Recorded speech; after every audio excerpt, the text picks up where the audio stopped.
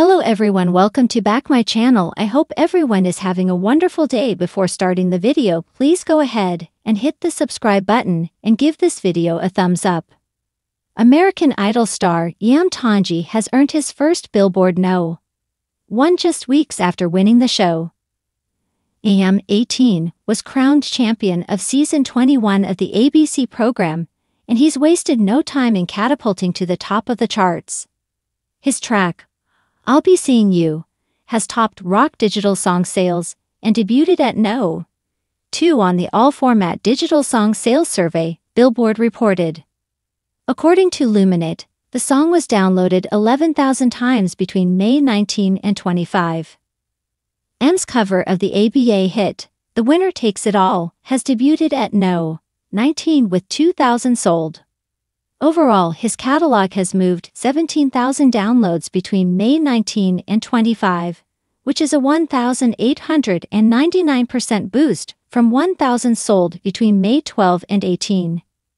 Was the first Pacific Islander champion to win the show in its 21-season history, but this season's finale has been plagued by rigging allegations. Following M's victory, many viewers felt the true champion had been ripped off and accused the show of being fixed. After an extended 3-hour-long finale, the final 3 competitors, Megan Danielle, Colin Stowe, and each sang several songs as they sought the crucial last votes. Nearly halfway through the competition, Colin was eliminated, leaving just Megan and And when was crowned the winner, many took to Twitter to vent.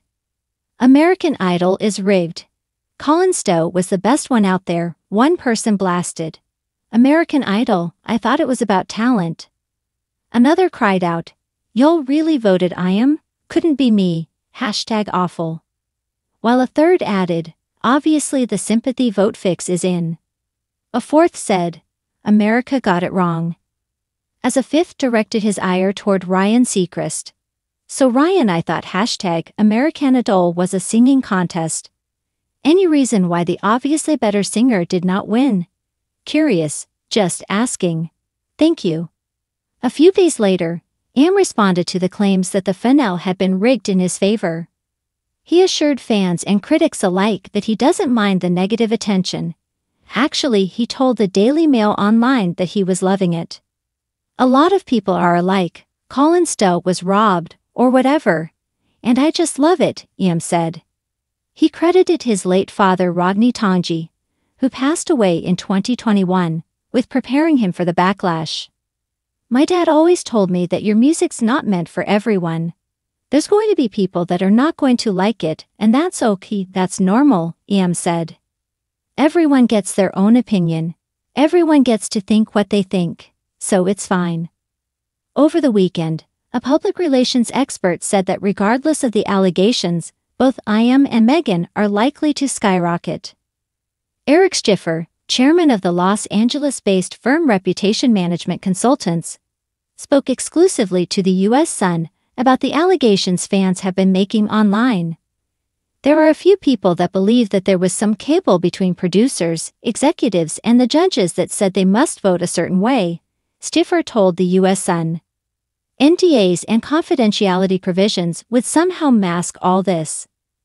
What likely may have happened if there was any rigging? It was a rigging of emotions in that you have a sympathetic singer whose father had recently passed and whose kindness and positivity mixed with musical talents swayed humans, in some ways maybe not even consciously, to rocket careers. Schiffer said even amid the chaos of the rigging allegations, neither Tongi nor Danielle is losing out. So we don't have AI, artificial intelligence, judges for a reason right now, Schiffer said of the competition show. If we're purely and solely looking at music, he may or may not have won. And that's the scandal and the dark comments coming from the internet and fans.